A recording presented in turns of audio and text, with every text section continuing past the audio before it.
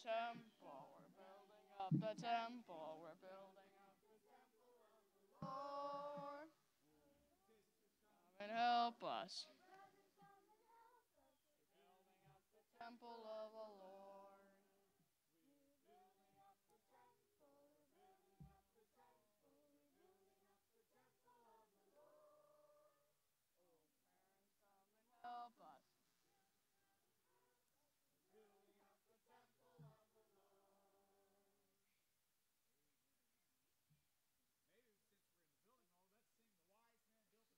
the building mode, let's sing The Wise Man Built His House Upon the Rock. All right, let's sing. We got to sing loud here so the birds don't outdo us. All right? The wise man built his house upon the rock. The wise man built his house upon the rock. The wise man built his house upon the rock, and the rains came tumbling down. The rains came down as the floods came up. The rains came down as the floods came up. The rains came down as the floods came up, and the house on the rock stood firm. But The foolish man. built his house upon the sand. The foolish man built his house upon the sand. The foolish man built his house upon the sand, and the rains came tumbling down. The rains came down as the floods came up. The rains came down as the floods came up. The rains Came down as the floods came. and the house on the sands went down. So build your life on the Lord Jesus Christ. So build your life on the Lord Jesus Christ.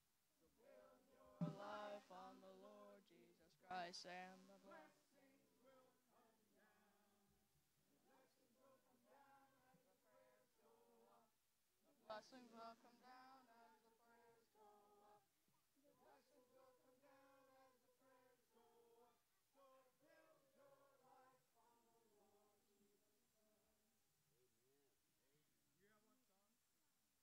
All right, let's sing This little light of mine, I'm gonna let it shine.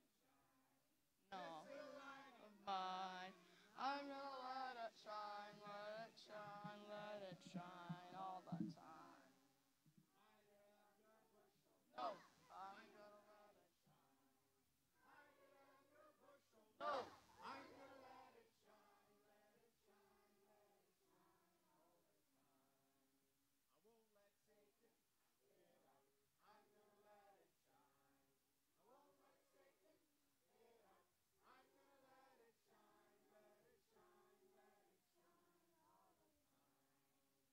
Let it shine till Jesus comes. I'm gonna let it shine. Let it shine till Jesus comes. I'm gonna let it shine, let it shine, let it shine all the time.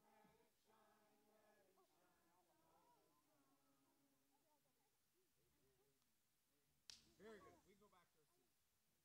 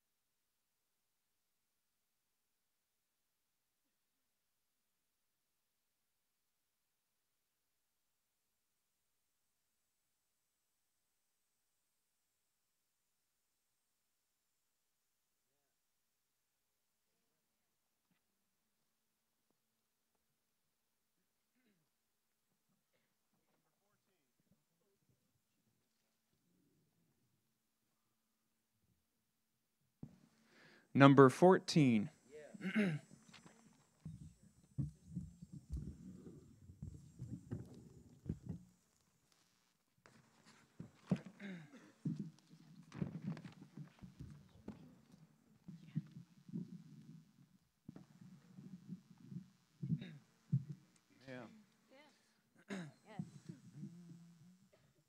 The light of eventide now shines the darkness to dispel. The glories of fair Zion's day 10,000 voices tell. For out of Babel God doth call the scattered saints in one. Together all one church compose the body of his Son. O Church of God, the day of Jubilee has dawned so bright and glorious for thee. Rejoice, be glad, thy shepherd has begun his long divided flock again together into one. The Bible is a rule of faith, and Christ alone is Lord. All we are equal in his sight when we obey his word. No earthly master do we know, to men who will not bow, but to each other and to God eternal trueness vow. Of God, the day of Jubilee has dawned so bright and glorious for thee. Rejoice, be glad, thy shepherd has begun his long divided flock again together into one.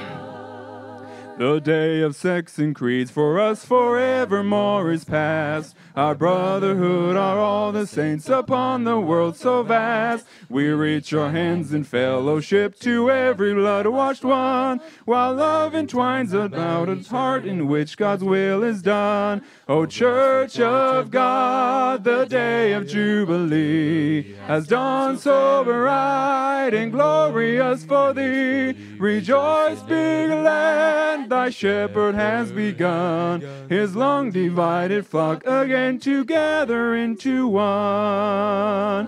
O blessed truth that broke our bands, in it we now rejoice, while in the holy church of God we hear our Savior's voice, and gladly to his blessed will submissive we shall be, and from the yokes of Babel's lords from henceforth we are free. O Church of God, the day of Jubilee has dawned so bright and glorious for thee. Rejoice, be glad, thy shepherd has begun his long divided flock again together into one. O Church of God, the day of Jubilee has dawned so bright and glorious for thee. Rejoice, be glad, thy shepherd has begun his long divided flock again together into one. Yes. Amen. Yes. Number 97. Amen.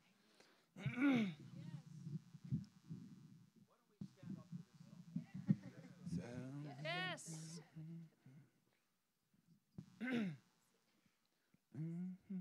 Salvation's free, glad joy to all of Adam's fallen race.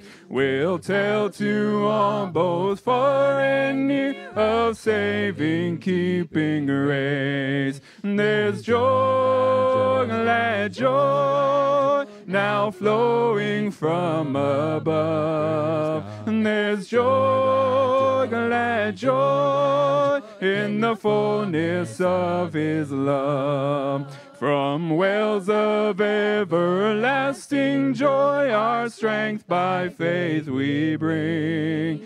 The joy that thrills my ransomed soul can make the dumb heart sing. There's joy, glad joy, now flowing from above. There's joy, glad joy, in the fullness of his love. How sweet the soul that's purged as pure as gold without alloy. How peaceful is the flowing stream of deep eternal joy. And there's joy, glad joy, now flowing from above. There's joy, glad joy, in the fullness of his love. I'll live for Christ through this dark world, and faithful I will be. The joy that keeps my soul shall last eternally. And there's joy, glad joy, now flowing from above. And there's joy, glad joy, in the fullness of his love. Salvation's free, glad joy to all of Adam's fallen race. We'll tell to all, both far and near, of saving grace. There's joy, glad joy, now flowing from above. There's joy, glad joy, in the fullness of his love.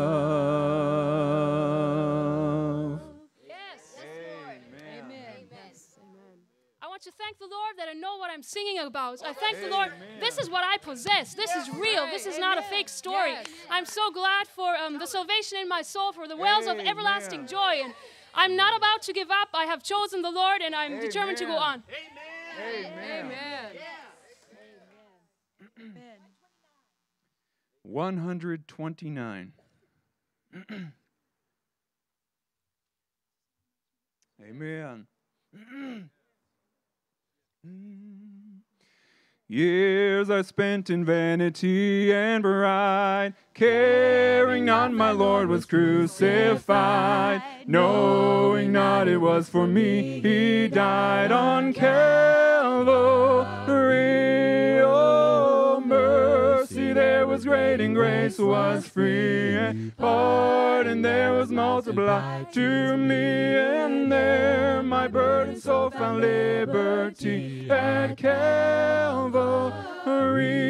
Oh, mercy there was great, and grace was free, and pardon there was multiplied to me, and there my burdened soul found liberty at Calvary. By God's word at last my sin I learned, then I trembled at the law I'd spurred, till my guilty soul imploring turned to Calvary. Mercy there was great, and grace was free, pardon there was multiplied to me, and there my burdened soul found liberty at Calvary. Now I've given to Jesus everything, now I'd gladly own him as my King. Now my raptured soul can only sing of Calvary. Mercy there was great, and grace was free, pardon there was multiplied to me, there my burdened soul found liberty at Calvary. Oh, the love that drew salvation's plan, oh, the grace that brought it down to man, oh, the mighty gulf that God did span at Calvary. Oh, mercy there was great, and grace was free, pardon there was multiplied to me, and there my burdened soul found liberty at Calvary.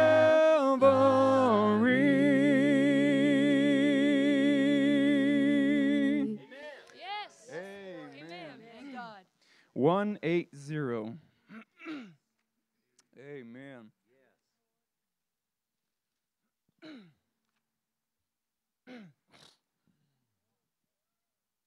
To this world I'm crucified, all its follies I've denied. Christ is mine evermore to be.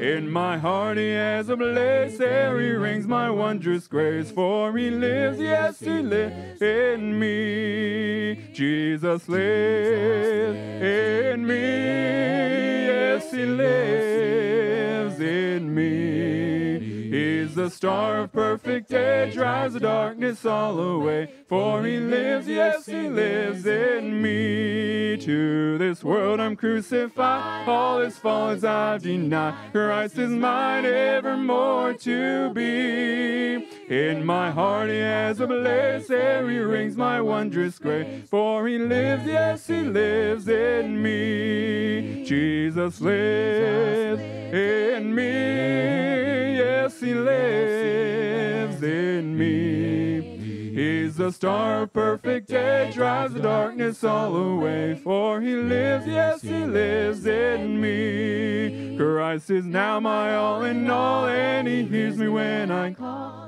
Faith his dear face I see. I will live for him each day, he will guide me in the way. For he lives, yes, he lives in me. Jesus lives in me, yes, he lives in me. He's the star of perfect day, drives the darkness all away. For he lives, yes, he lives in me. With his blood he purchased me when he died upon the tree, that my body his temple be. There his spirit doth abide, and my soul satisfied. For he lives, yes, he lives in me. Jesus lives in me, yes, he lives in me. He's the star of perfect day, drives the darkness all away. For he lives in me. Sing, Jesus lives in me, yes, he lives in me. He's the star of perfect day, drives the darkness all away. For he lives, yes, he lives in me. Yes, amen. Yes.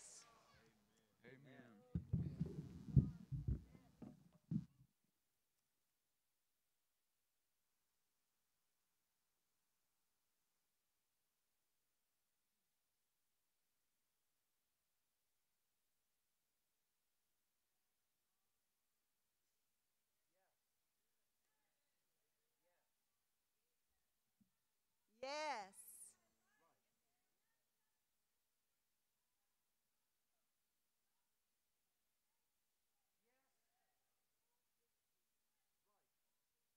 Oh, yes.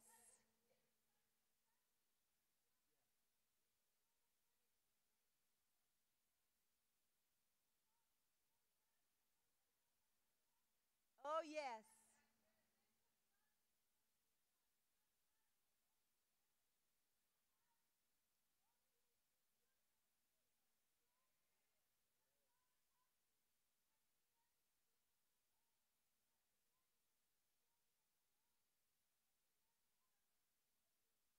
Oh, yes.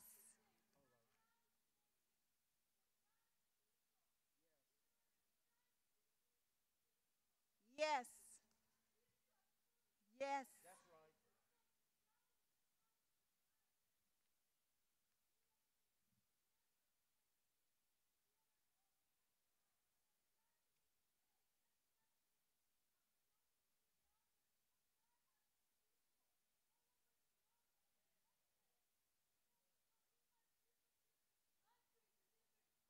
Yes. Oh, yes.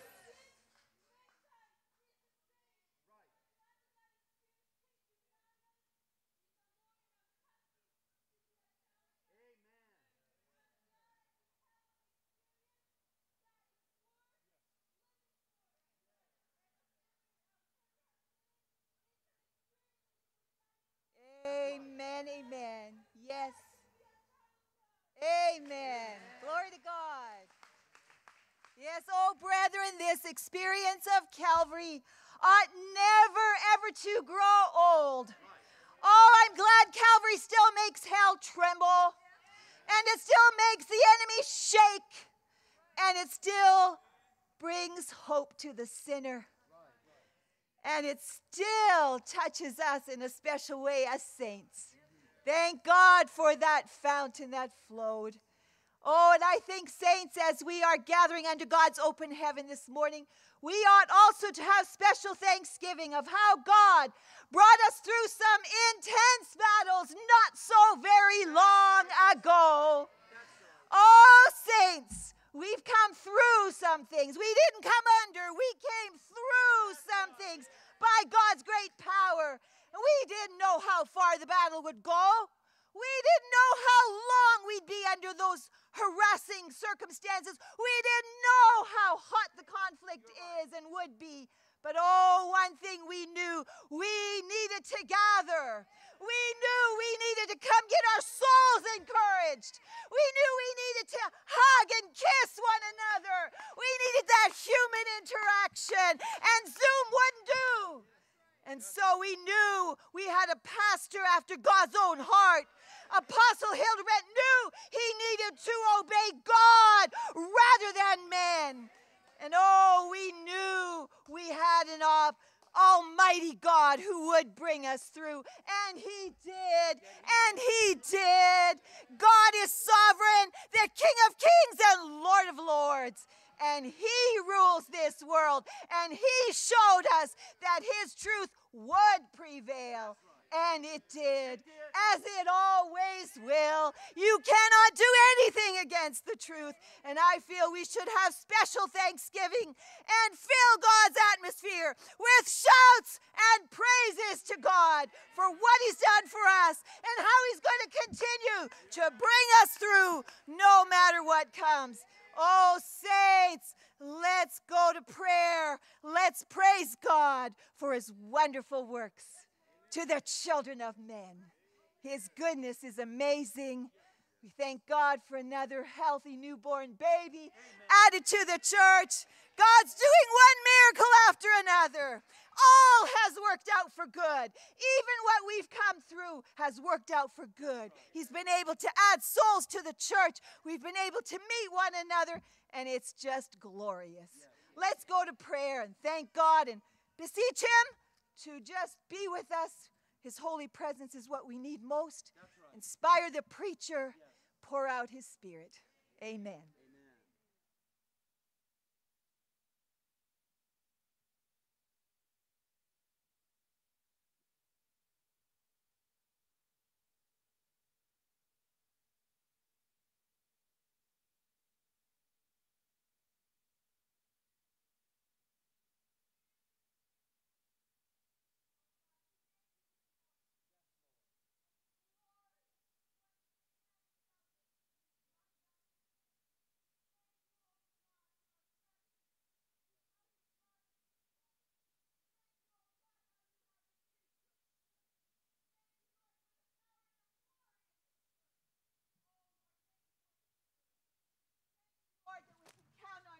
Bless us, and I pray, God, open heaven, and I pray, God, use your messenger in a special way.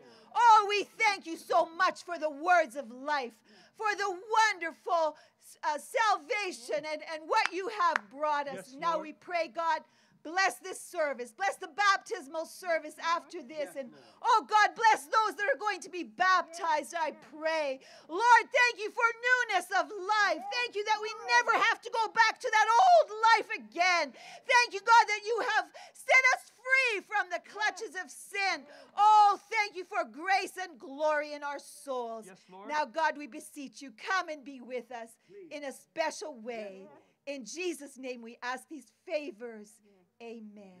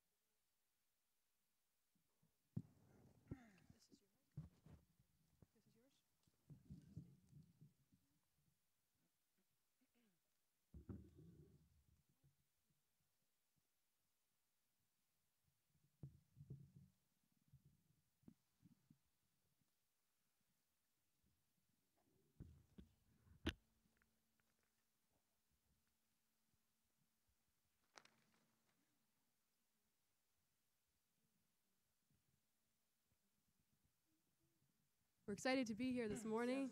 We're going to have a good time up here, right? Amen. Amen.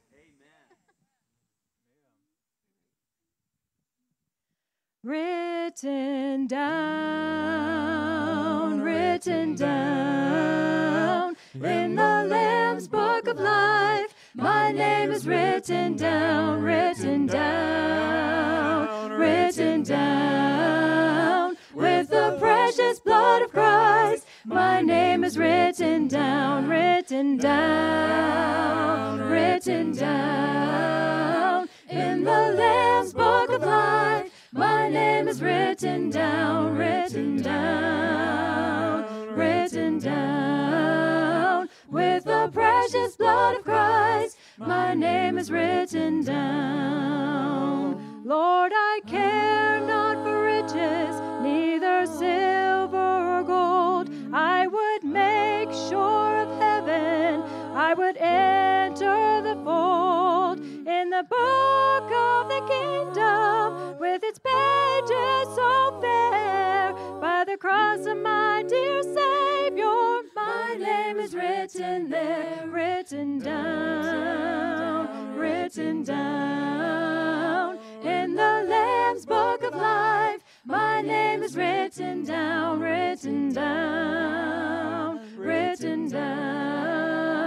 with the precious blood of Christ. My name is written down. Only faintly now I see him with a darkened veil between. But a blessed day is coming when his glory shall be seen. Face to face, a blissful moment. Face to face to see and hold. Face to face with my Redeemer, Jesus Christ who loves me so. Written down in the Lamb's book of life. My name is written down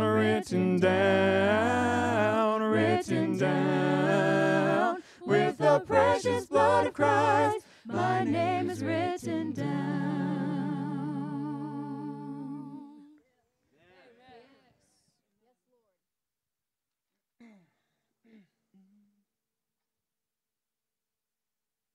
Jesus got a hold of my life, and he won't let me go. Jesus got into my heart, he got into my soul.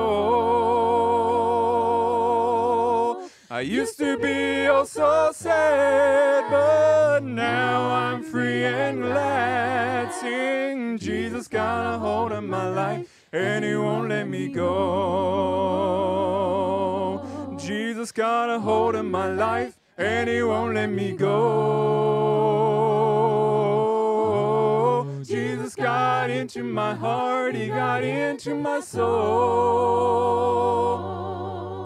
I used to be oh so sad, but now I'm free and glad. Sing, Jesus got a hold of my life, and he won't let me go.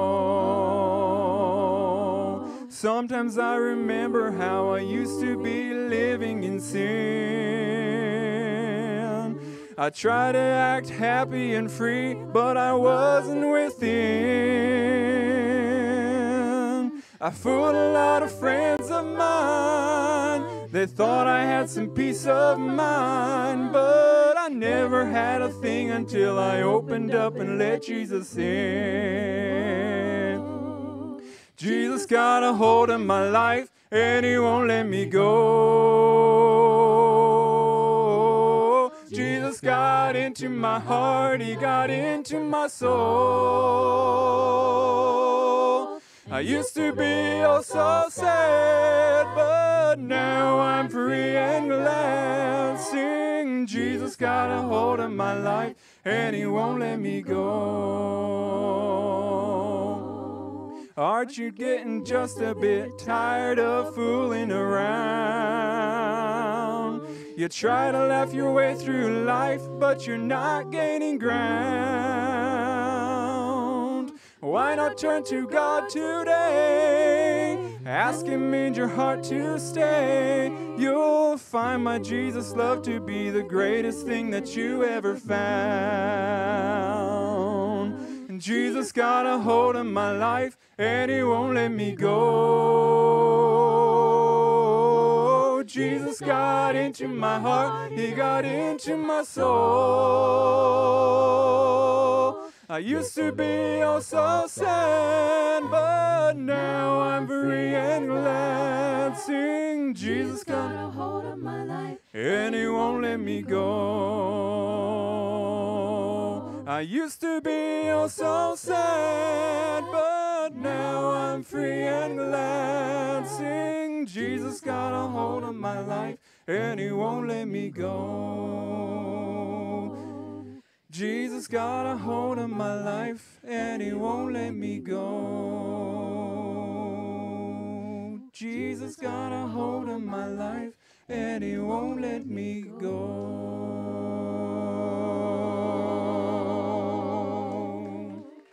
Yes, Lord. Praise the Lord. Oh, yes.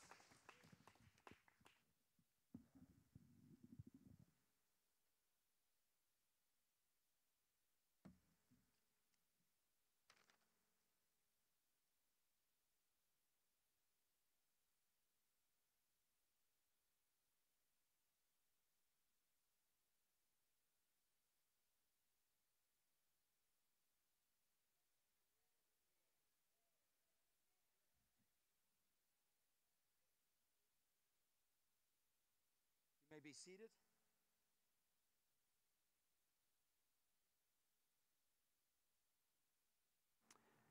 This working all right? Yes, I can tell it's working. Wonderful. Like I said, it's a bit of a distraction to be outside, but I think we will have a wonderful time together. Today is a very special day for us, and maybe I should start with what happened at 5:24 this morning.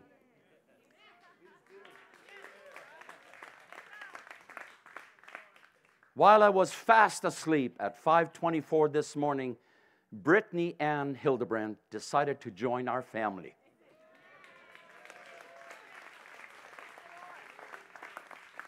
Needless to say that I didn't mind.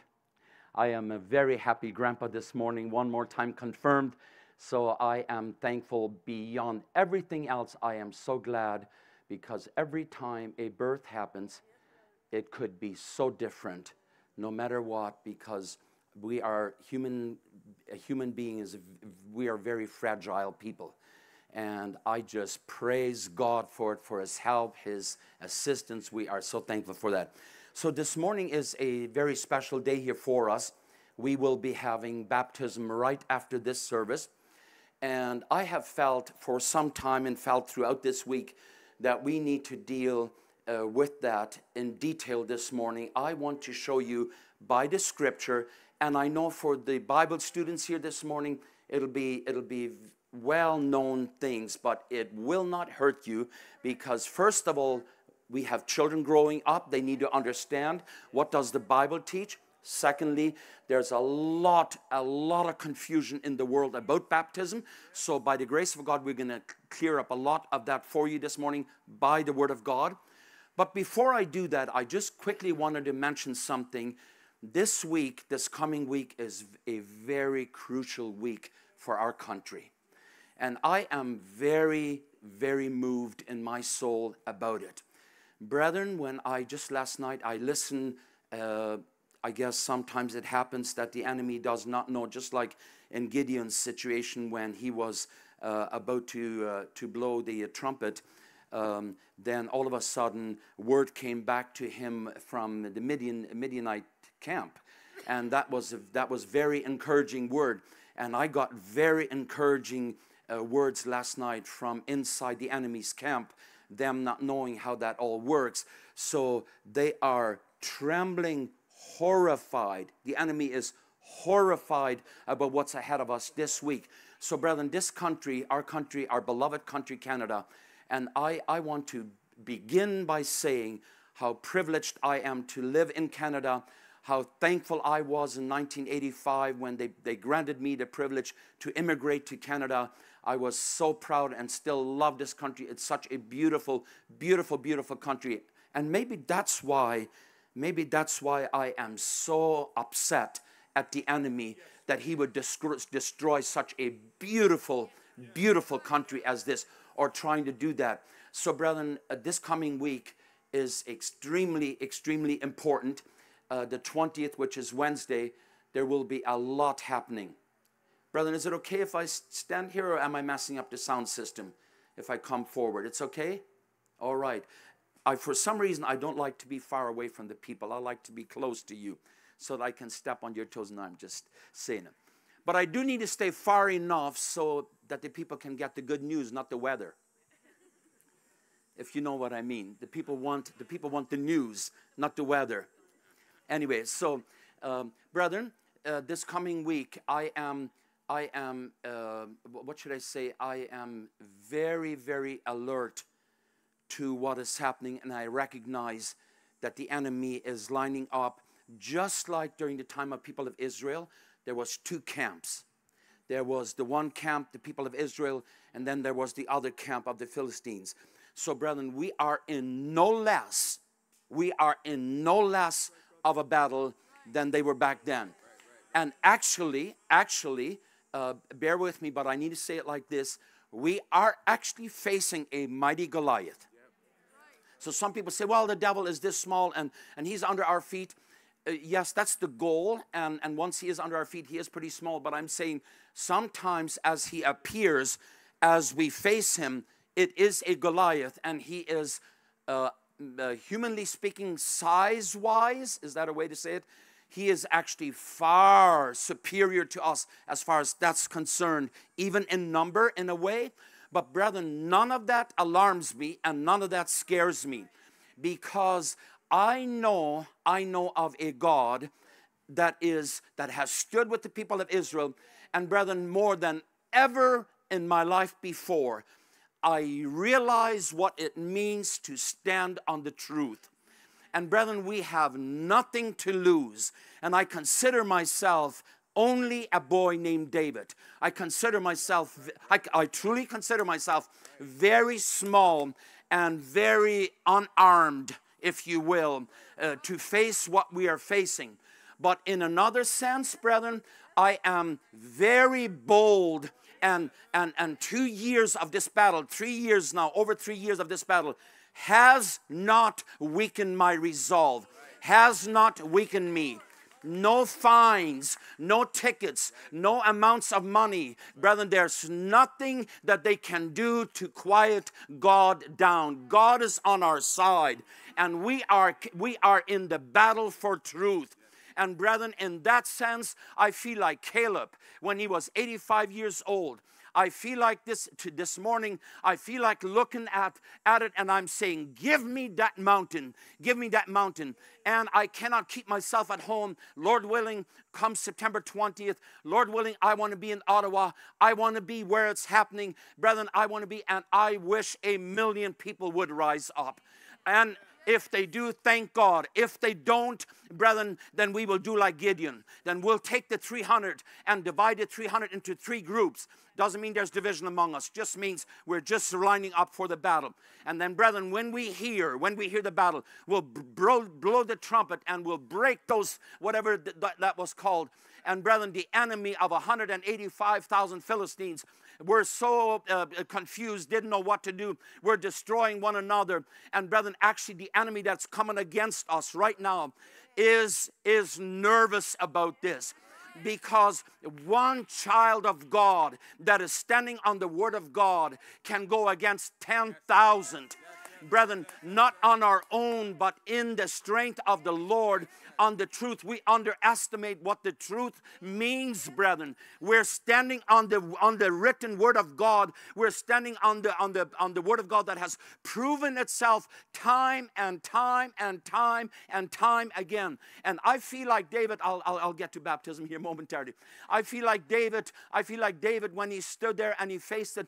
I feel like David this morning. I feel like a horse that is pawing in the stall. I feel like, Lord, bring Wednesday on. And brethren, I have no idea what to expect. I have no idea what to expect. One of these days, brethren, it could cost us somebody. It could cost us our life. But brethren, if my faith is not worth dying for, my faith is not worth living for. So, brethren, I feel like David when I hear it, when I hear what's happening in our school. And brethren, thank God we have our own private school here. Thank God we have a Christian school. But brethren, my heart is bleeding for the children out there.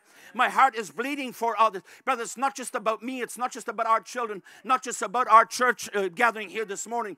Brethren, it is about this world. And they're suffering under this oppression. Brethren, our children are attacked like never before. And brethren, I feel like David. I hear this and I see people afraid. And this morning I say this with much respect. I'm wondering, where are the Christians? I'm saying, where is Christianity in a time like this? I'm asking, where is everybody? I'm asking, like David said, is there not a cause? Is there not a cause? And while they're trying to distract him and telling him, who are you? Who do you think you are? Haven't we heard that before? Who do you think you are? Brethren, it's not that we think who we are. It is just, I'm hearing the Philistine speaking. I'm hearing him blaspheming God. I'm hearing them saying things that are awful, things that 10 years ago we would have never thought we would hear. Brethren, what is going on in this world? But brethren, we're living in the best of times. I said not long ago on these grounds right here, Jesus saved the best wine for last. And brethren, we are here in this time. We were born for a time such as this. And brethren, if I say like Esther, wasn't her that said, Esther said, if I die, if I perish, I perish. Brethren, I'm not going into it lightly. We're not going into it lightly. But brethren, if I perish, I perish. But brethren, I'll stand up for the truth. I'll stand up for the word of God. We will do that. We will do that together. Brethren, we are 10,000 strong. We're 100,000 strong. Not in ourselves, but by the grace of God. And brethren, this country is at the brink of destruction. The enemy has it set, and now the enemy is no longer even moving slow, because he knows now. And I heard last night, they said, oh my, and they call it, this is the hate group. This is the hate group. And brethren, how opposite isn't it? Brethren, we are filled with the love of God, and there's not an ounce of hate in me whatsoever except towards the devil. And if somebody walks in my face and says, I'm the devil, well, yes, then I hate that, because what I mean is I love the soul. But brethren, we hate what the devil is doing in this time. And brethren, this is our time. How can we sit on our hands? How can we cow down when we see what is happening, brethren? And what affects one of us affects all of us indirectly, brethren. Martin Luther King said that. Brethren, this is what is happening right now. And by God's grace, brethren, we will stand strong, and we must pray. Brethren, this coming week, pray every time. If you can't go somewhere, you can't be standing somewhere, don't worry about it. But pray for those that can. Pray for those that have a voice. And it's not just me. There's many out there. And brethren, this morning I'll say one more thing before we go into our study this morning. Brethren, I'll say something that might shock you. Let's pray for our Muslim brethren. Brethren, obviously, there is honest souls among the Muslims. Honestly. Well, brother, you don't know what the Quran says. You don't know. Brethren, at this point, let me just tell you something. I will join the Muslim brother that says, I stand for the family unit. I stand that our children will not be destroyed. I will stand with my Muslim brother in that sense. And I'll say here, I'll stand shoulder to shoulder with you. Well, Pastor, what are you doing? What are you doing to Christianity? I'm doing nothing to Christianity. But what I'm doing to Christianity is saying, let's stop being false Christianity. Let's stop being Christianity that is asleep. And let's stand up. And that's why we were in Ottawa. That's why we stood. When the Christians were too afraid to stand, and when the truckers arrived, and when the truckers came and they said, Pastor, can you pray? Brethren, when 15 of us, young truckers, we were standing in a circle, and we were praying. Brethren, I thought, look, it's like when Jesus came. If the Jews don't want it, we'll go to the heathen. And brethren, I'm saying, I'm not classifying this as heathen. I'm saying, brethren, let's go to the people that want it. And right now, brethren, the Muslims are standing up and saying, enough is enough. We do not give up our family values like that. And I'm asking so-called Christianity, I'm asking Protestantism, where are you? Where are you? Where are you? How about we stand together? How about, and no wonder the enemy is attacking, because he looked at it and he said, he went around and he said, I think I've got them all asleep. I think they're all sleeping. I think we should have no problem. I think we can close all the churches. And thank God, some of us woke up and said, is there not a cause? Is there? And brethren, I'm distracted when people want to tell me, who do you think you are? I can't really listen to what they're saying, because I hear the blasphemous word of the Philistine. And brethren, we must fight, and this is our time. And obviously when I say fight, by now you know what I'm talking about. Listen, I've never made my fists bloody. I don't fight with my fists, but I fight with the word of God. I fight with the truth. I stand for the truth. And brethren, we must do it. This is our time. God help us. That was message number 1. Now number 2 comes.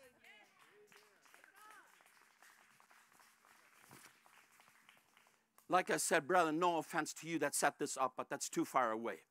So I got my scriptures right here on my paper, so we'll just work off of this and we'll let you know. So this morning we are planning, and I don't think this will take us long, but I must go through this. We must understand, what are we talking about baptism. So put your hand on your Bible, and next step will be raise up your Bible. I want to see how many Bibles do we have present here this morning. All right. Very good, very good. You can put your Bibles down. So unless we can base what we're doing on the Bible, we have no foundation. We have no foundation. We must stand on the Word of God. So what does baptizing mean? What does the word, in Spanish, I speak different languages. In Spanish we say bautizar. In Low German we say deuten. Nicht flaken, deuten. Okay, so I'm saying, what does the word bautizar means? Baptize. It means dip. It means put under. Is there an English word, dunking? Immerse. It just means put under. So, brethren, as you well know, you know me by now. Some of you here, you are here for the first time. Special visitors on this here on the right-hand side, welcome. If you're here for the first time, our online audience, I'm so sorry we started so late, but I think you patiently waited till we finally got started here. So, where was I? Help me out. Okay, so you know me by now. You know me by now. I do not know. I'm sorry. That's one thing I don't know how to do. I don't know how to talk around the bush. I don't know how to flour something up. I don't know how to put icing on the cake. I don't know how to do it. I just like to bring you the cake and say, here it is. So what I'm saying is baptism isn't what many people say it is. It isn't. So in order for you to baptize, according to the Bible, you have to have enough water to dunk somebody. You can. So, but Pastor, I heard say, people said, and I've heard that the same thing. They said, but Pastor, it's not so much the method, how you do it, as long as you get baptized. No. Hold on. The problem with baptism is that it is an outward symbol of an inward reality. Okay, so there's only one way, and we could use plenty of examples, but I don't have the time. There's only one way. What baptism is supposed to show is that I have died to sin and risen up to new life. So what we're actually going to, that's why we had to get that little pool that we bought. We could do it at the lake. Today we decided to do it here. Either way, but we do have to have enough water where we can dip somebody under, because otherwise, if I take a little bit of water, is this yours? I won't charge you for it. So if I take this water, if I take this water and I say I'll baptize somebody, I won't pour it on you, okay? So, but if I say I baptize you and I pour this water on somebody, I'm sorry, folks, that's not baptism. That's not bautizar. That's nicht deuten. You say, well, we meant the same thing. No, you can't do it because it's a symbol. If I do this or if I do this, that's not, if I sprinkle someone, that's not baptizing, because baptism is supposed to mean we bury somebody somebody is dead, they're not dying during baptism. I've never drowned anybody while I baptized them, but I'm saying it symbolizes that I have died to sin, and it's like you'll witness a resurrection, one after another. Not that they are physically dead, but it's a symbol of an inward reality. So it can only be done by the right way of baptizing. You can't bury a person with one shovel of dirt. You can't bury a person by taking one handful of dirt and sprinkle it on the casket. We have to bury them, okay? So I will make sure, I'll be the one baptizing, Lord willing.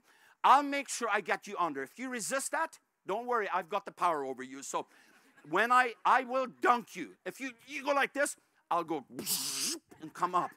I actually enjoy it. Sometimes it's just their natural reaction is, oh, I'm going in the water. I don't mind it at all because I always bring him out, but we've got to do it right. Get you under and then back up. All right, so baptism can only be done by immersion. Is that the way to say it, immersion? To do it the right way. Otherwise, the symbolism is lost. Symbolism is. One day, hopefully not long from now, we want to have the Lord's ordinance. Same thing with that. Same thing with that. People say, oh, no. Jesus didn't mean that we were supposed to wash each other's feet. Yes, he did. Yes, he did. Because, well, I'll just buy some groceries for a widow and that. No. Buying groceries for a widow is a lot easier than taking your shoes off and your socks and sit in front of your brother and say, here, okay, wash my feet. Because you and I need each other so much. We need each other's feet washed by one another. That's what the symbolism of it was. And that's why Jesus took the apron and he did. And Peter said, oh, no. You'll never wash my feet. Jesus said, no problem. No problem, but you'll have no part with me. Oh, he said, in that case, wash my face too. No, Jesus said, I got it under control. We'll wash your feet, and that's it. So, brethren, these ordinances, we can't play around with them and say, we'll do it like this. And I understand. So they said, well, somebody was in prison or something happened and they couldn't get them, so that's why they poured water on them. Well, bless their heart. That's not the symbolism of baptism. And we have no issues if we have enough water. By the way, I don't know if I'll have enough time to get into all of that, but we need to, maybe we'll get a little more of that a little later on. So Mark 16, verse 16. If you have notes, if you have your notebook here and a pen, it would be good for you young people to write down every scripture I mentioned this morning and some thoughts, because you'll need it to explain what is baptism all about, okay? Mark 16, verse 16. See, humanity is always tempted to go either to the right side or go to the left side, okay? Some people put tremendous amount of emphasis on baptism, so much so, and ask me how I know. I came from a group of people called Mennonites, and the Mennonites put tremendous weight on baptizing. Mind you, the majority of them don't dunk.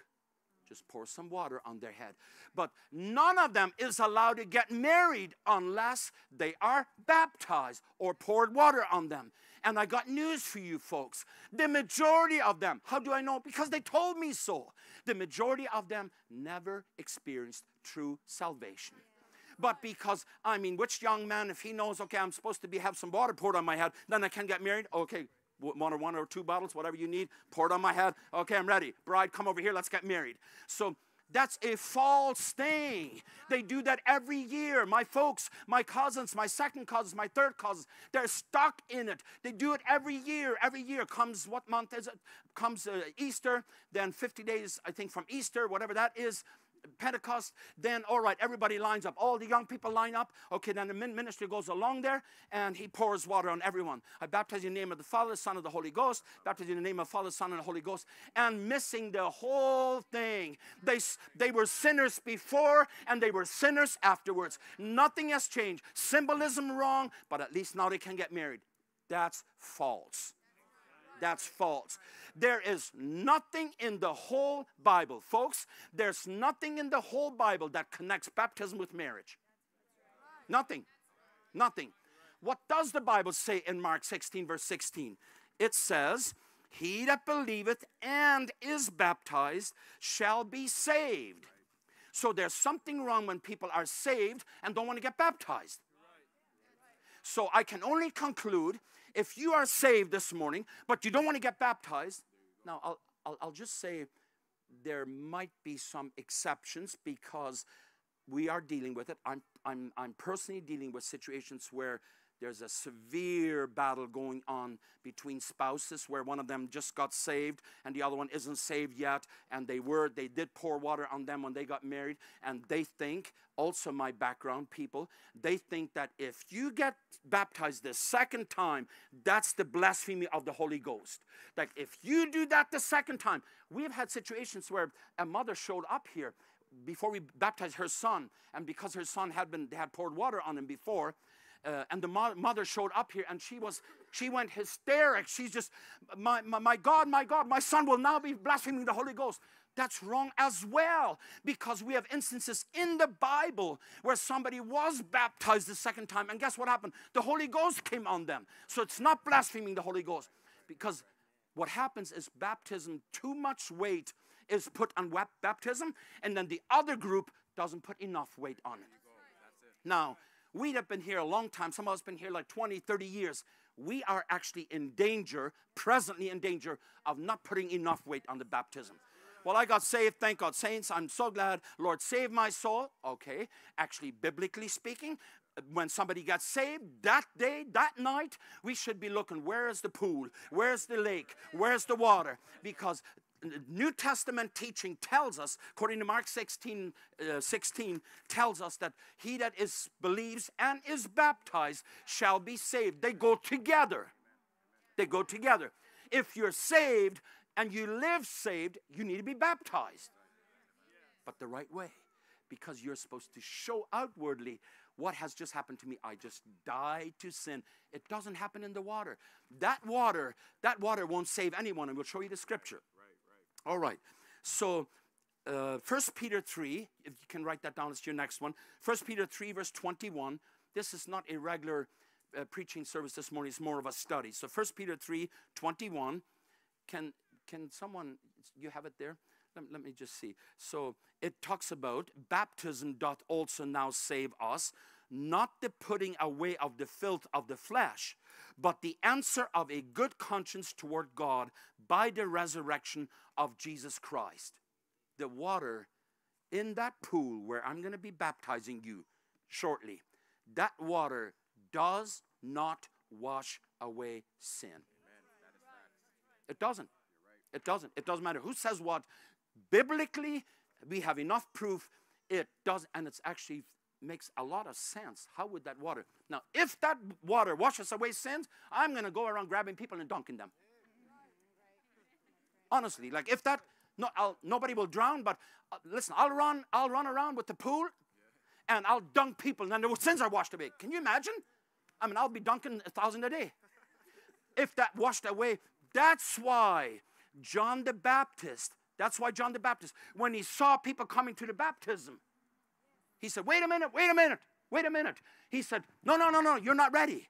And this morning, if somebody walks up to me and says, look, I'm a sinner, I live in sin, but hey, I like the idea. Of getting baptized. No, thank you. Go get repentance. Go get a hold of a change of heart. And then once you have new life, come and I'll baptize you. But not before, because that's why John said, now, if John had thought that the water, does that make sense? If John had thought that the water does save somebody, well, why let's get those Pharisees dunked. They needed it bad, you know what I mean? So that they could be changed. But John knew the water doesn't do it. It doesn't take the filth away. But it's a good, how does it say? It's a good conscience. Those that will be baptized this morning are going to show all of us that will be looking on. They'll be telling us, I want to show you what happened to me. I used to live in sin and loved this sin and wanted to continue living in sin. And then the day came and I stopped. God stopped me in my tracks and he changed my life. And this is what happened. I am now dead to sin, risen up to new life. Right? You say, Pastor, I think you said that before. There's 3 or 4 more times coming where I'm saying it. So get ready for it. Okay. So let's go to an instance in the Bible, very interesting instance, because it tells us a lot about baptism. Acts chapter 8, verse 35. Acts chapter 8, verse 35. Are any of these mics, they're not cordless. I was just, oh yeah, there's some here. Would the red one work? Yeah? Okay, very good. So let me see. Brother Isaac, you want to help me read? Okay. So Acts chapter 8, verse 35. We have a very, very interesting account here of what happened to somebody. Okay, verse 8, verse 35, read. Then Philip opened his mouth and began at the same scripture and preached unto him Jesus. All right, so the situation here was there's a man traveling. There's a man traveling far away. He had come from Jerusalem. He had worshipped in Jerusalem, I believe, and he was traveling through the desert, going a long ways through the desert. I would just like for you to understand one thing as we go. When you travel through the desert, what's one of the main things you have on the wagon? You have water on the wagon, right? Just keep that in mind. Keep that in mind. So we have this man traveling through the desert. He's got water on the wagon because he's going through the desert. That you can't do without water. Okay, very good. So Philip, God has sent Philip and said, look, there's somebody there. Go. And God sent him, speak to this man. And Philip runs beside the wagon. There's so much in this this is one of my favorite accounts in the Bible, just how this unfolded. So Philip comes and he's speaking to the eunuch. What's he say? And as they went on their way, they came unto a certain water, and the eunuch said, See, here is water. What doth hinder me to be baptized? Okay, so, brother, you may be seated for now. So Philip is preaching to him, and they're talking about what the man is asking. So what did Isaiah mean? Who's he talking about? Philip is preaching to him, right? And this man, this eunuch, he actually, either it was confirmed or he got saved while Philip is preaching to him. But this man was not continuing on in his sin. This man was putting himself on God's side, whether that happened before or it was happening right here. But this man said, as Philip is speaking to him, the horses or camels, whatever they had, the chariot is moving on, right? So why is this man all of a sudden, he sees water and he tells Philip, he says, look, there's water. Why would I not get baptized? So it shows us a number of things. Shows us a number of things. Obviously, this man knew I need to be dunked. This man knew that in this pail of water that we have along this drinking water, I don't fit into that pail. I don't fit into this bottle. If you and I fit into this bottle, we could be baptized in this bottle. I'm sorry, I'm just trying to make the point clear. We have to have enough water where we can do the symbolism. Okay? We have to have water where we can put you under and show this is what it is talking about. So Philip must have at some point spoken to him about it. It goes on. They had all the time of the day, right? And they're traveling, and this man says, look, there's water. Wouldn't it be good if I would be baptized? Interesting point here. If you would take the NIV Bible, certain verses that are here in our Bibles, in the King James Bible, are not in the NIV. They're no longer there. They're no longer there. So if you, brother, yes, I believe, I won't confirm it for sure because I don't have the NIV right here and I don't want to make a mistake, but I believe the following words are not in there. Verse 37, read verse 37, 8 verse 37. Philip said, And Philip said, If thou believest with all thine heart, thou mayest.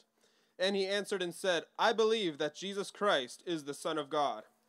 In that time, for someone to say, I believe that Jesus Christ is the Son of God, that was a strong statement. Yes. Strong statement. This man, this eunuch, is knowingly putting himself on God's side.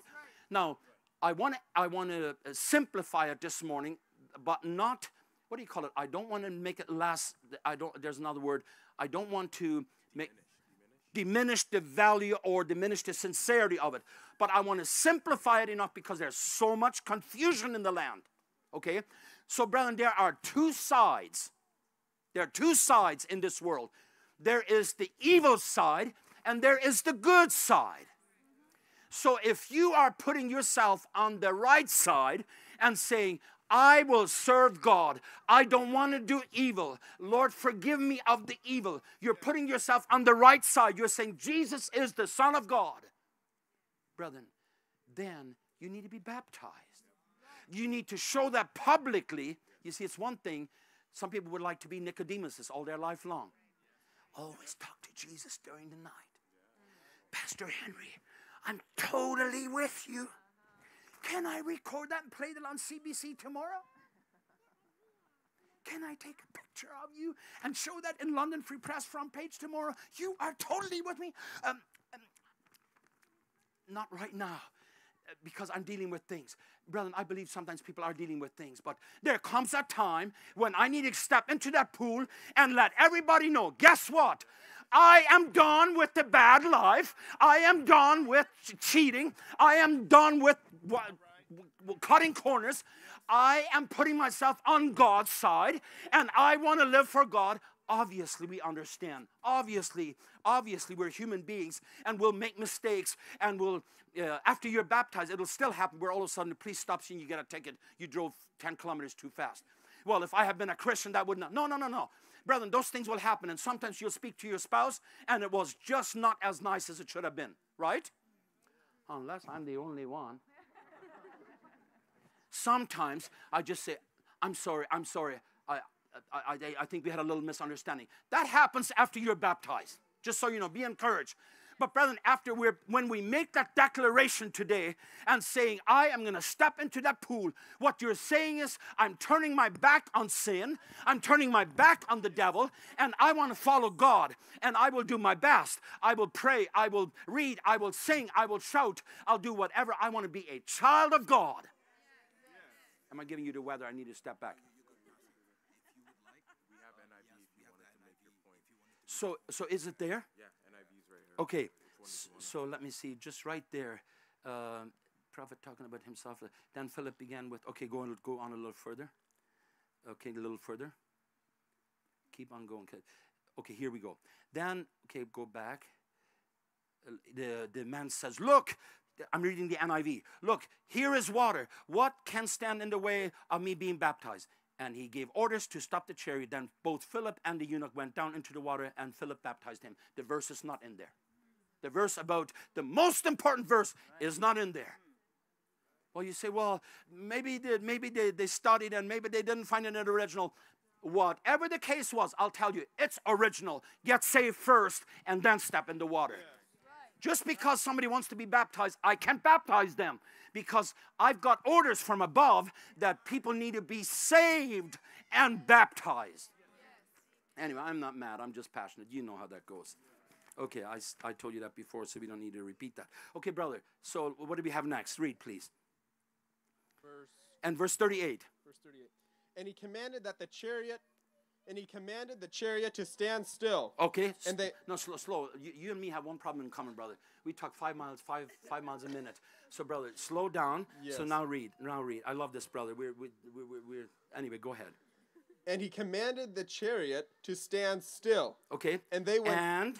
And they went down both into the water. He's doing good, right? Going into the water. Both Philip and the eunuch. And he baptized him. Don't lose that lesson, brother. So, brethren, they both stepped into the water. That's how Jesus got baptized. That's why John was baptizing at the Jordan. He had enough water in the house, drinking water, to pour it on people's heads. Brethren, it loses the symbolism, right? It loses the symbolism. We've got to have enough water so we can step into the water and baptizing someone. But brethren, I am not hateful against somebody that has been pouring water on people. All I want is, brethren, let's get back to the Bible. Let's get back to the Bible. What do you mean? Aren't we in a time right now where there's so much confusion in the land? And brethren, I want to know, what does the Bible say? Let's get back to the Bible.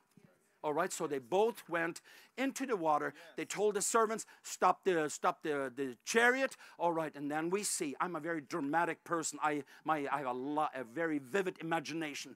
So the eunuch, I don't know how old he was. I don't know how old Philip was, but they both stepped into the water, right? Deep enough where Philip was able to baptize this man. Well, did he have a new set of dry clothes? I'll tell you one thing. That wasn't the eunuch's biggest concern traveling through the desert. Give me a couple of hours and I'm dry. Not a problem.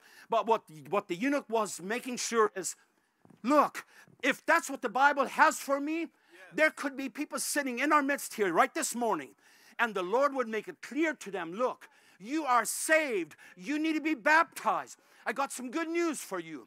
We're not a church where you have to prove yourself 6 months, 6 years, 12 years, 1 month, whatever it is. The very night, the very day that you get saved, come on over and we'll go for a swim. What I mean is, come on over, we'll step into the water and we will put you under to show the people around us, look, that's what just happened to me. All right, read. Verse 39. Yes, please. And when they were come up out of the water, Okay. the Spirit of the Lord caught away Philip, that the eunuch saw him no more, and he went on his way rejoicing.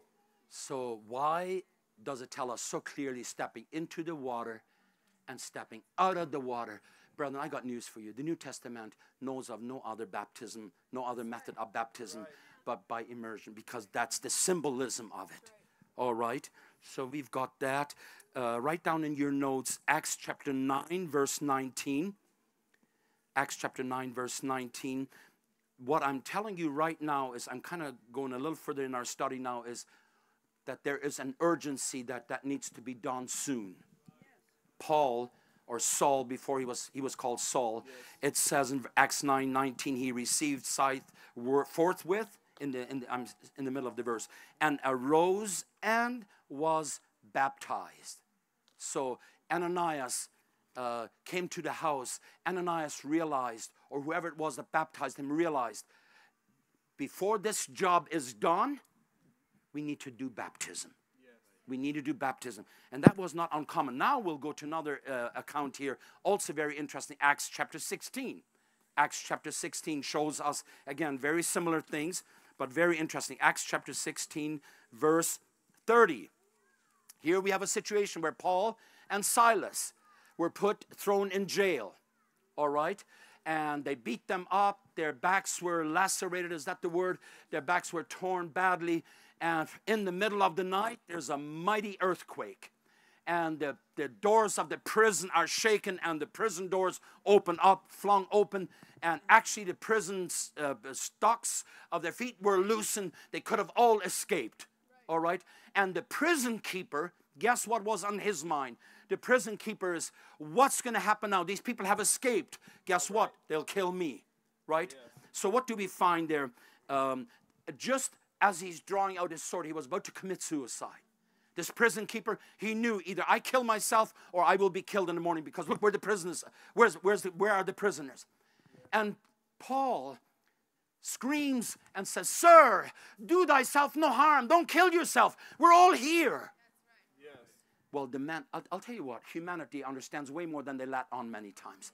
This prison keeper knew right away, there's another power here. There's something special about these people. How come they're still in there? Then at that juncture it says, verse 30. And brought them out and said, "Sirs, what must I do to be saved?" All right. Some people don't have the humility to say sirs. There's a whole message we could preach on saying, my title this morning is sirs. Yes. I would not, you may be seated. I would not stand before you this morning preaching the Word of God, teaching the Word of God, if I hadn't had made a crisis experience where I have to first say sirs. Yes. Oh, so that's what Pastor Hildebrandt wants. Yes. Yes, sir. That's what we want. No, brethren, it's not about me at all. But, brethren, this man knew, this prison keeper knew, these people, you know, if somebody has more than you possess, If you know somebody has it, just say it.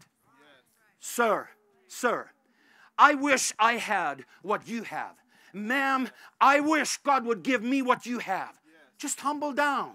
And this prison keeper knew there's something there. What's he saying? He said, sirs, what must I do to be saved? And Acts chapter 16, verse 31 does not say, brethren, Acts 16:31, when this honest man is asking, so what must I do? This was Paul's opportunity to tell him, get baptized. Brethren, I see this across this land. The emphasis is on baptizing. Baptizing. The emphasis is not on baptizing. That's the second thing. First things first. First apostles. Wait a minute, we're not teaching that this morning. So first getting saved and then getting baptized. Because if you do it the other way, it's not valid. It's not valid because baptism, you'll just come out of there the same person. Before you were dry, now you're wet. It's the only difference. Nothing has changed. Nothing has changed. Right. But what did he tell them? Read, please. And they said, believe on the Lord Jesus Christ, and thou shalt be saved, and thy house. Read. And they spake unto him the word of the Lord, and to all that were in his house. So this is at midnight. At midnight we have the earthquake.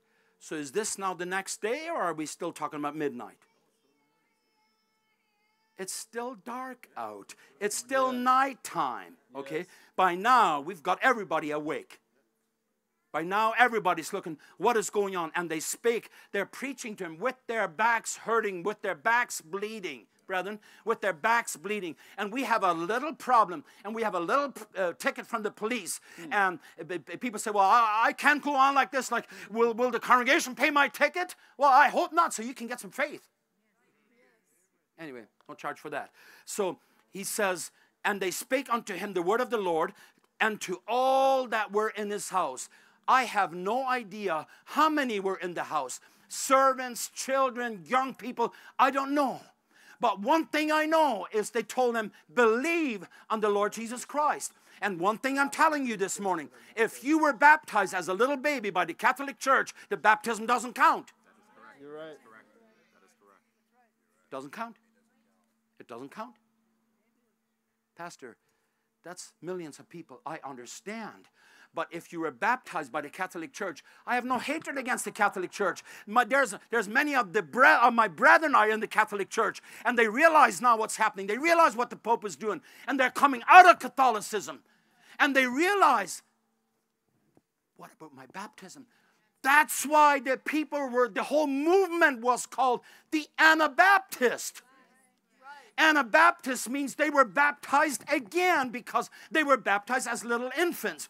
An infant doesn't possess the ability to believe in Jesus Christ. Right. So you're right, there's no age in the Bible. It doesn't say you have to be 6 or 7 or 8 or 10 or 15. One thing I know, it doesn't say you have to be baptized before you can get married. There's no correlation. There's no connection between getting married and getting baptized. Also, the Bible doesn't tell us that children can't be baptized. Now, I will be baptizing children here this morning, but only of age of accountability, only children that understand. And brethren, let me tell you something.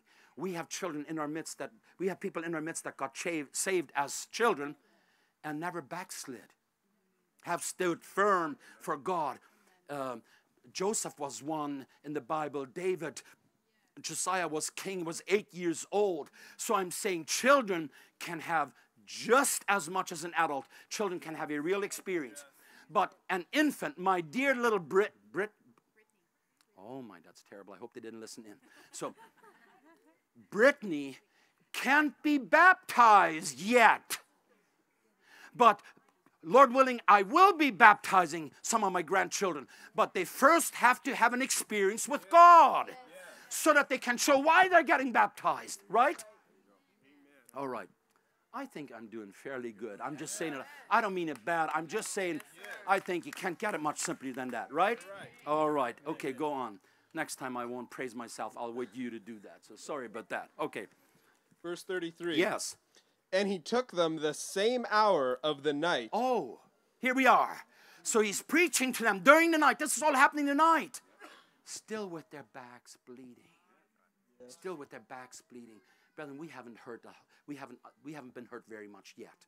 We haven't experienced a whole lot yet. No reason for discouragement. With their bleeding backs, and they're preaching, they're saying, sir, listen, you don't have to live like that. You can be saved. Jesus Christ is alive. He's alive. He died for you on the cross of Calvary. He can forgive your sins. He's preaching to him. I told you I have an imagination. I love it because it's more than just reading. All right, go on. Yes. And he took them the same hour of the night. All right. And washed their stripes. Oh, brethren, I think that's beautiful. I think that's beautiful. I don't think it was ice cold water. I think he did something, whatever it took, and said, here, let me wash. Brethren, he was the prison keeper, and he's washing their back as they're preaching to him.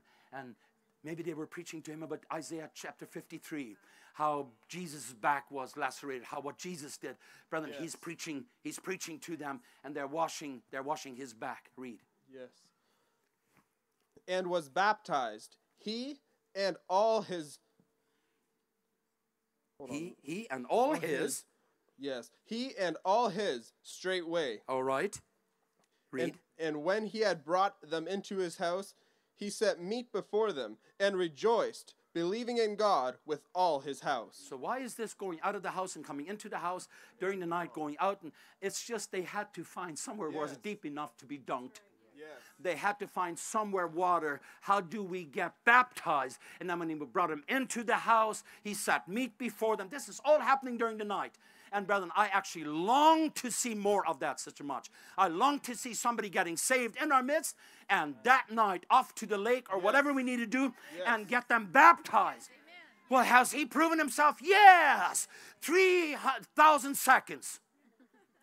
He did it like the Bible says. He was saved and he was baptized. Sometimes it's good to just get into that water and let everybody know, look, I just got saved. Makes you accountable. Right? All right. Did we finish that there, brother? I think so, yes. When it was day, the magistrates sent the sergeants saying, let those men go. So Jesus in Matthew 3:16 says, and Jesus when he was baptized, that's another one for your notes, Matthew 3:16, and Jesus when he was baptized went up straightway out of the water. John 3, write that down, you need this one. John 3 verse 23, very interesting verse. It says, John also was baptizing in Aenon near Salem because there was much water there. Good thing everybody could drink. No, that wasn't the point. The point was John said, so where can I baptize? Mount Salem, Orwell, Harrietsville, where? I know where we can baptize. Port Bruce. I know where we can. Why would I be interested in baptizing? And why would, if people are coming to be baptized, where might be a good place to baptize? Can you tell me? Where? Oh, I didn't do good. Okay, so let me try this again. If I am in Aylmer and a lot of people are coming to me wanting to be baptized, which place, Mount Salem, Harrietsville, Orwell, Port Bruce, which place might be a good place to be baptized? Say it. Thank you. Well, brother, I don't like Port Bruce. I like it for baptizing. So I'm saying John picked where can we baptize. So Jordan is one place, but we have a lot of people coming over here. Please allow your mind to work what was happening in that time. And John said, I know where we're going to baptize. We're going to baptize in Aenon, near Salem, because there we have lots of water. And so Paul he saw people were on a Saturday morning, there was these women, they were teaching the Bible, there was something going on, and there was also water where they could baptize. So is that point made? All right, good. So now, write in your notes our main scripture that we normally read, and probably will this morning as well. We usually read that right at the baptismal site. Right there we read Romans chapter 6, verse 3. Brother, if you can get Romans chapter 6, verse 3, Let's read there until I stop you. I might not take the whole passage. It actually goes down to verse 11 and 12. I think Sister Mach will read that later on for us, right by the... Do it now? All right. She thinks we should do it right now. So let's go through that, and we will save the time later on. We won't be reading there. So Romans 6, verse 3. Read, brother. Be prepared. I'll stop you. Know ye not that so many of us as were baptized into Jesus Christ were baptized into his death? Therefore we are buried with him by baptism into death, that like as Christ was raised up from the dead by the glory of the Father, even so we also should walk in newness of life. For if we have been planted together in the likeness of his death, we shall be also in the likeness of his resurrection. Knowing this, that our old man is crucified with him, that the body of sin might be destroyed. All right, brethren, that's key. That's key in what we're doing this morning. As you're stepping into the water, you're telling them, read that verse that you just read. Read that again. Knowing this. Knowing this. You need to know this. That our old man is crucified with him. My old life is crucified with Jesus. That the body of sin might be destroyed. That the body of sin might be destroyed. That henceforth we should not serve sin. That henceforth we should not serve sin. For he that is dead is freed from sin. Right? Read. Now if we be dead with Christ, we believe that we shall also live with him, knowing that Christ, being raised from the dead, dieth no more. Death hath no more dominion over him. For in that he died unto sin once, but in that he liveth unto God. Likewise, reckon ye also yourself to be dead indeed unto sin, but alive unto God, through Jesus Christ our Lord. Let not sin, therefore, reign in your mortal body. That's my message to those that will be baptized this morning is, let not sin reign. Let not sin reign. Stand against it. Let not sin reign, therefore, in your mortal body, that ye should obey it in the lust thereof. Neither yield your members as instruments of unrighteousness unto sin, but yield yourself unto God as those that are alive from the dead, and your members as instruments of righteousness unto God. Very good. I think that's it, brother. Thank you so much. Or was there another verse? I think that was it. Good. We're nearing the end of our study here. I have a couple of things here to mention yet. Very critical. Very critical. After you are baptized, if you go back into sin, your baptism has no value. Your baptism means nothing. If you go back into the life of sin where you came from, the baptism is like, and maybe it's just a weak example, but I can't think of one that describes it better. If you made a contract, with somebody and you put a stamp on there, if you break the contract, you rip up the contract, you can't save the stamp. You can't tear out the stamp and say, I'll put a new contract up. You could go to jail for doing that. So you can't write up a new contract and say, I'll take the old stamp and we'll put some Scotch tape. Many people are doing that. Walked away from God, back into sin, still holding on to their original baptism. Obviously, you should never have to be baptized again. I trust that you will till you're 80 years old, however long it takes. I trust that you will always stand. But if you walk away from God, you go back into sin. Ezekiel, write it down for your reference. Ezekiel 18 verse 24 tells us that none of our righteousness will be remembered. If we turn against God, and Jesus said, when they asked him, why are you getting baptized? He said, it's an act of righteousness. So when I get baptized, it's an act of righteousness.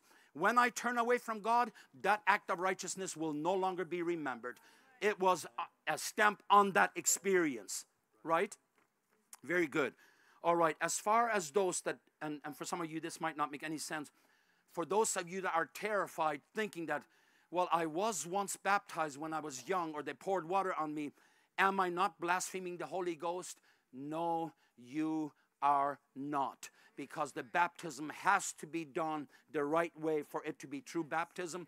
And if you, after you were baptized, if you did not live for God and you turned your back on God and went back on God, your baptism has no value. It's only as good as your life in Christ. Does that make sense? Do you understand?